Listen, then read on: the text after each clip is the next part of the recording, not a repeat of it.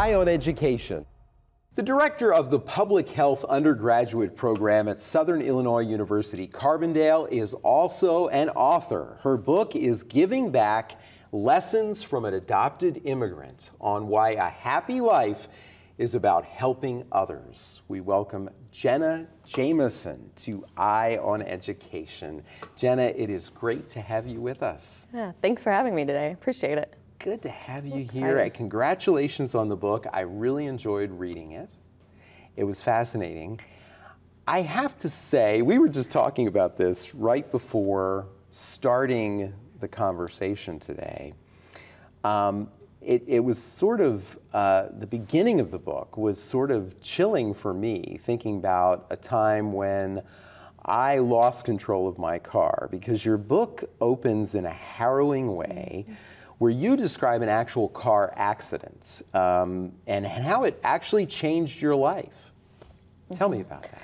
Yeah, so that accident, I think, just provided more perspective. I think when you get into an accident where you flip a truck and you're on the side of the road and then you have people driving by and no one's stopping and you know you can't find your cell phone and you can't get the door open, I think that gives you a different perspective on life, and I think it just gives you new ways to look at life, just because you feel a little overwhelmed at that moment, but then you also realize that you're still alive and that you have to find a way to get out, and you don't have very much time because you don't have a cell phone that's working and you're out in the middle of nowhere where there's very few cars, you know, driving by. Yeah, I mean, I guess it's fair to say from the description that you give, it's an incredibly vivid description of losing control of the car, the accident.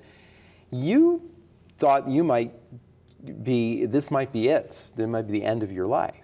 Yes, I did. I actually, because when I flipped the truck, I actually blacked out as it was, for a moment as it was flipping, and then I ended up on the opposite side of the road. So it was very overwhelming to have that feeling and to feel scared, because when I did black out, you know, that was just like a moment of, I didn't know what was happening and what was going to happen. And so when my eyes did open again after I was on the opposite side of the road, it just gave me this just strange feeling to know that I just survived some type of accident that I really didn't even know at that point what had happened, because, you know, you're inside this truck. I didn't know that I was on the opposite side of the road at that point because I had flipped and I was going down a hill. And it was a very odd coincidence, because the seatbelt had just gotten fixed about a week earlier. So if I hadn't had that seatbelt on, I don't think I would be sitting here today. Yeah. I think I would have been through the windshield, and there was just trees all around me. So the likelihood that I would have been able to go through the windshield and survive an accident of that nature would have been almost next to nothing, I think. And you feel, I assume, that this had a profound impact on you moving forward and how you saw your path and what you wanted to do. Yeah, I think it just gives you the ability to realize that you can't take life for granted. You have to remember to tell those people that are around you how you feel, what they bring to your life, giving back to others.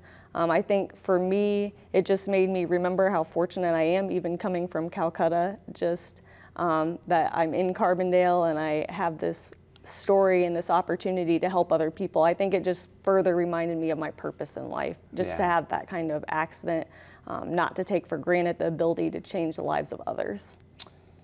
Absolutely, and your book is full of ideas and advice. You know, it's also part of an effort called Project Kindness. And your website, if people search for you and this book, they'll find your website. They can learn more about it. But tell us about Project Kindness, what it's all about. Yeah, so the goal of the book was just to encourage people to give back to the community. And I thought to myself, so it's easy to say, oh, go out and volunteer, or go do this, or go, you know, buy someone lunch or something like that. But to be able to put some type of project or program together that actually allows people to get an inside look at how they can make a change was my goal with the book, just so that it's like a call to action. And so Project Kindness, the goal was was to use your age as a way to give back to your community. So if you're 35 years old, then you'll do a minimum of 35 random acts of kindness in a year. And I think that just helps also keep us accountable for, you know, it's easy to say, oh yeah, I'll do this or I'll go volunteer. But sometimes we do these small things that maybe we do 2 or 3 times a year and we don't realize that there's so many other opportunities in our community as well where we can give back and change the lives of other people. And I think with Project Kindness, it does kind of, you know, you can put that on your calendar, you can put that in your phone as a reminder, and it just gives you that opportunity to for sure make sure you're going to give back. Yeah, and that's a great lesson in the book. It's one of the things that, you know, I really took away from the book, that it makes a big impact. And I've certainly done that in my life, not to this extent where I had a different, you know, a number for my age, but I know it makes an impact. I want to get into a whole variety of lessons from your book. We won't get to all of them in a half hour because there's a lot there. But I want to get to some of them that I think are really profound and really important and often aren't written about in books, but they should be. One of the things you describe in the book that is, I think, so valuable in your own journey after your bachelor's degree was how difficult it was for you to find the job and the career that was right for you. I think this will help people who are in this boat when they read this. Tell me about that.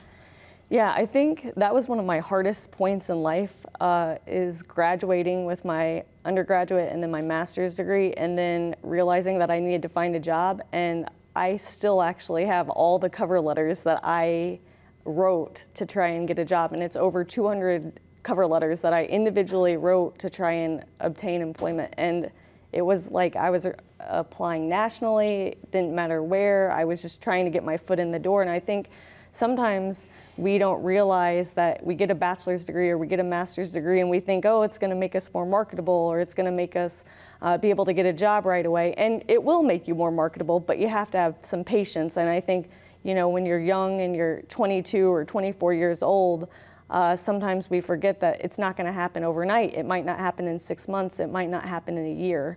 It might not happen in 2 years. And I think we have to be able to have people that can mentor students or motivate students to realize that it's okay if it doesn't happen right away. You know, there are other pathways. In fact, actually not being able to get that job is what helped me, allow me to write this book. And so there are some, you know, silver linings in being able to maybe not have a job right away, and there are other ways to be employed. Maybe you're not going to have your dream job right away. Maybe you're going to have to work at McDonald's for a little bit, or you're going to have to work at Walmart, or you're going to have to work in an entry-level position that you will have to work your way up.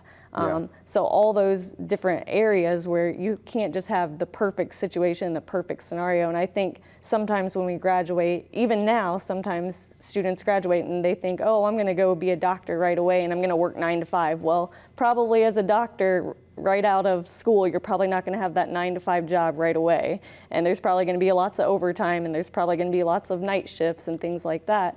So I think just providing the perspective to our students, especially as a faculty member in public health, now that I have the ability to mentor students and help them understand that, I think that's something that we can pass on to other generations, just because, you know, it's not easy getting a job, but we can still learn from it. Yeah.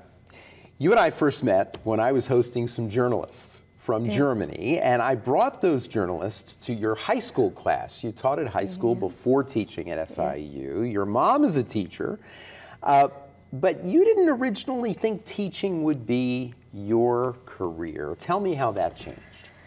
Yeah, I thought I would be in business and work first in corporate business for a long period of time. In fact, I still thought that that would be probably my career for the last 5 or 6 years, that I would be in business. My undergraduate is in financial economics, so I really did go into my university education thinking that I would be in the business world.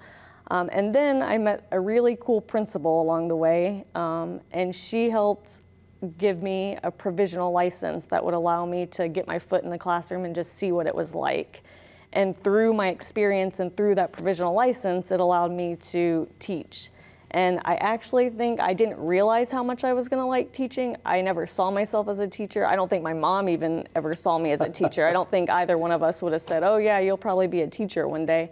I think it would be the farthest from the actual career that I would end up in. But it just happened to be that I ended up at a grade school, and it was actually another point in my life where I wasn't in a job that I wanted, but I was like, okay, this is the job that I have at the moment, and I've got to make the best of it. So I think having that job actually helped reinforce kind of my ability to see like, oh, I actually do like this.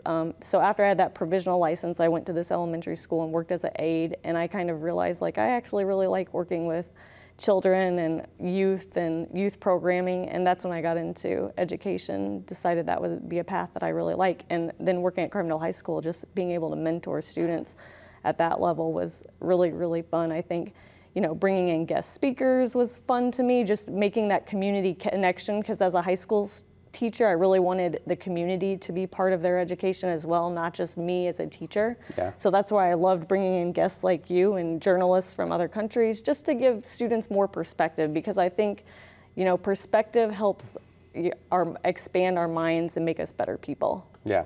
And your students at Carbondale Community High School were amazing. They had great questions and lots of curiosity about Germany and about journalism. In the book, you talk about the importance of being curious all throughout life and what it can bring to your life. This is another message in the book that I think is great and so important. Yeah, I think just having the ability to be curious, I think what I like to tell students is you have to soak up all the information, be like a sponge. You're not always going to be like, it's not going to be in that moment like, oh yeah, I'm going to use this information this second, or this information is so boring to me. And I said, yeah, but think about it. You might use this information in, 10 minutes or 10 months or 10 years. So if we can just be curious enough to realize that not all information may seem relevant at this moment, but that it could be useful down the road, then I think students can learn that curiosity, that ability to absorb information and ask questions will be more meaningful to them as they're learning. Yeah. Of course, curiosity doesn't mean seeking out information about everything. In the book, you talk about your childhood. I thought this was an interesting piece in the book. You were born in India and adopted as a baby. You grew up in Carbondale. You say in the book, though, that you, at least while you're writing the book, you don't plan to search for your biological mother. Tell me about that and that decision. Yeah, so I think I still get asked this today, actually, at 35, like, are you going to find your biological mother? Are you going to look for her? And I think part of it is I was in a Mother Teresa orphanage. I was born on the streets of Calcutta. My umbilical cord was just cut with unsterile scissors, so I had an umbilical infection when I was born, and I was premature, so I weighed 8 pounds at 4 months. So I had a pretty interesting story, probably, that I'm actually surprised that I survived in India at that time. But I think it probably wouldn't be realistic, maybe even for me to find my biological mother. And probably she put me up for adoption because she knew she was going to be giving me a better life than what she could provide in India, just because in Calcutta there's so much poverty, there's not as much opportunity. And she may have even been, a single mother out of wedlock, something like that as well. But when you're in a Mother Teresa orphanage at that time, they didn't really collect information on the biological parents. So really, it was just they would just hope that they would put you in an orphanage and that somebody would be willing to adopt you. Yeah. I was struck by another fact in the book that your mom told you about the adoption when you were in the 1st grade. Tell me about that and about having that conversation at such a young age and how that affected your life. Yeah, I actually remember some of these conversations because I remember when I was in 1st grade, maybe even kindergarten, I started to ask questions like, oh, where am I from? Like, why doesn't my skin look like you? Why don't we look alike?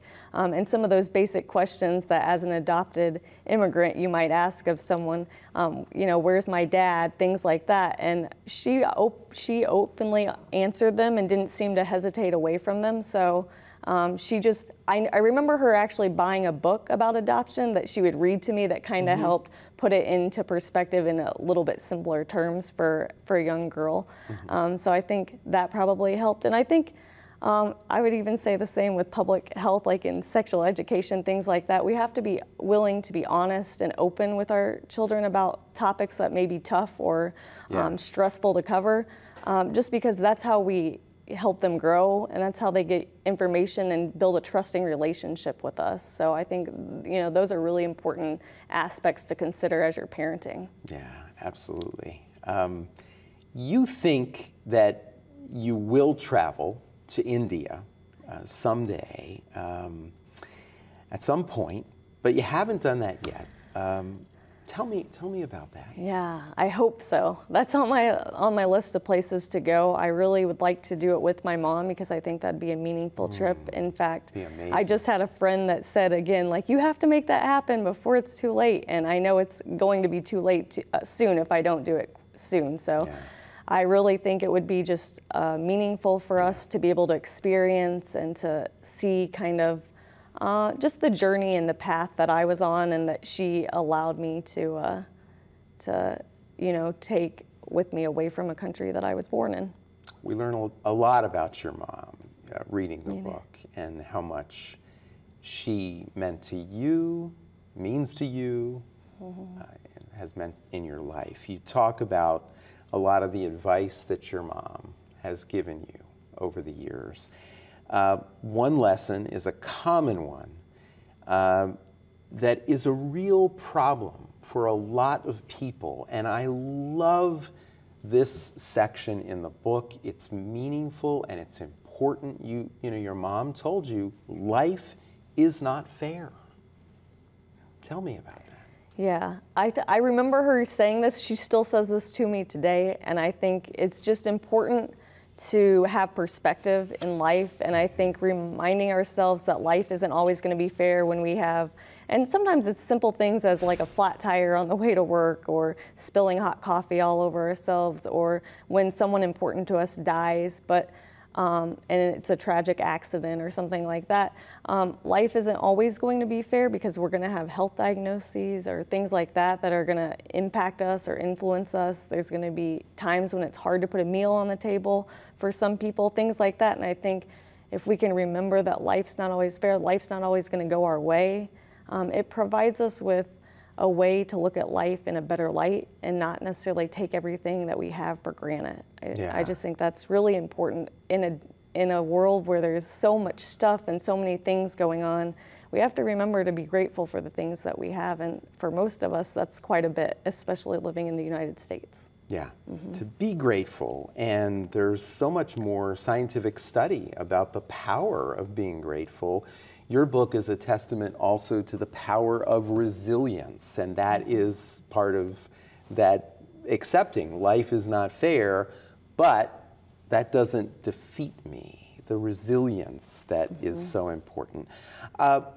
I had, of course, as we all have in life, right, thought about that lesson many times in the past, but I hadn't really thought about it as deeply as I had when I read your description of life is not fair in the book. I think growing up in the United States, there's almost a cultural indoctrination, really, that anything is possible, and that can be really positive. I don't want to imply that I'm criticizing that, but because it makes us strive for more. You know, to have that and grow up with that. But I also think sometimes it's not properly balanced. You could, you know, the message, you can do anything. It's not properly balanced by the realization that life is not fair. The journey to doing anything is not the same all the time as we're on that journey because of circumstances sometimes completely beyond our control. And sometimes because of mistakes that we make. There's all sorts of reasons. So, but I think sometimes without that realization, people become defeated, or they fail to appreciate sometimes what they have accomplished. Yeah, I think that's a good point. You know, when we are in life and we think about even some of the things that I think even for high school students are hard to grasp, that graduating high school is a big accomplishment. Or sometimes I ask students, what are you most proud of? And they'll say, oh, I can't think of anything I'm proud of. But there are so many small things that we can think about that you should also be proud of, that you've done or you've completed. Even if it's you completed your first year of college.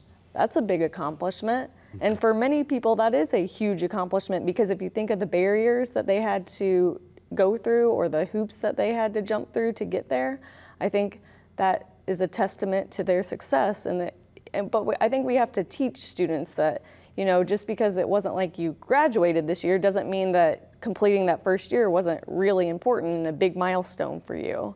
Yeah. And I think sometimes if we can think about those small things or pathways along the journey, we can help students remember that, oh yeah, maybe it doesn't seem like anything is possible, but look at the small things that you've accomplished so far that help you reach some of those bigger goals that you're working toward in absolutely. A realistic way.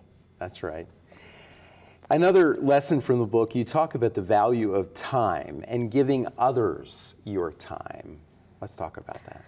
Yeah, so time is something that I think is very, very important. And I think that when you give someone your time, they should be extremely appreciative. Like, one thing I notice when you give someone your time, you can see whether they're going to be on their phone part of the time while you're with them, or they're going to be watching TV right. in the background while you're with them. And I think, you know, it's just one thing that you have to think about when you give someone time. They're truly setting aside the time to just give to you to either make a difference in your life or help you accomplish something.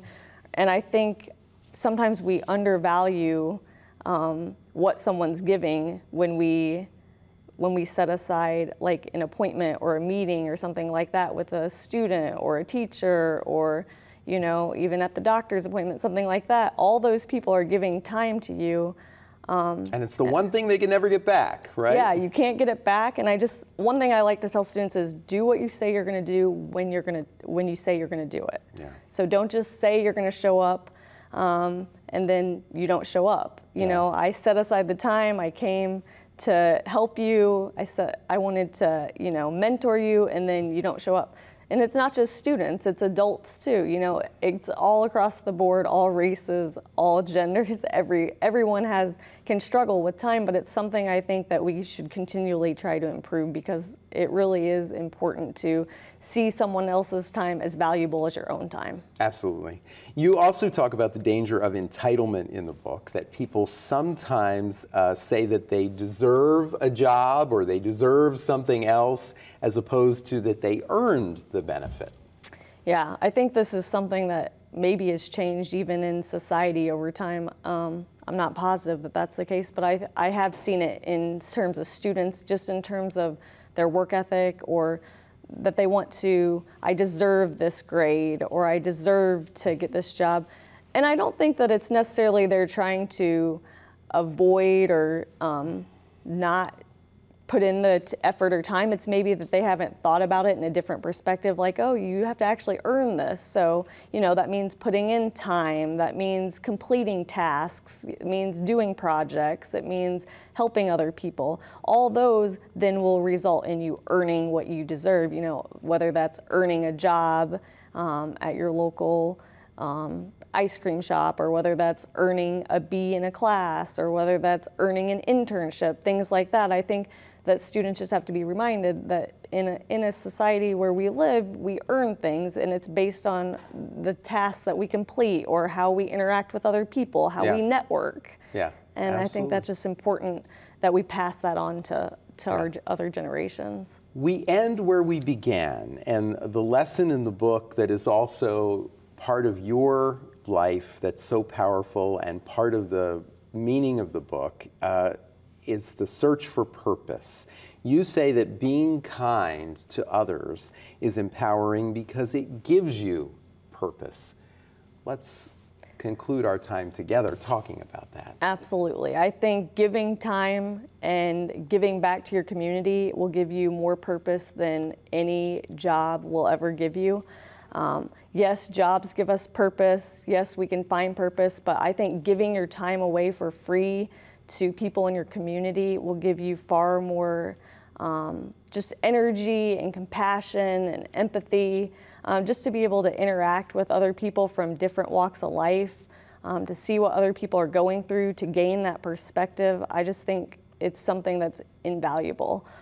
It allows you to network with others. It allows you just so many opportunities. And I think just the purpose that you gain from volunteering, whether that's at your local food pantry, or maybe that's at a Boys and Girls Club or something like that, that really truly influences those people, but it also actually gives to yourself as well. In fact, sometimes I think that when you volunteer, you actually get more than the people that you're volunteering for, because just the purpose that it gives in your heart, I think, is important. It's so powerful. And I really enjoyed the book. I've gained so much from it, and I'm so glad that you had a chance to share a little bit about this journey and a little bit about the book with us. Well, I appreciate you having me, and it's been a pleasure to share some of the stories that I share in the book. Thank you, Jenna. Thank you.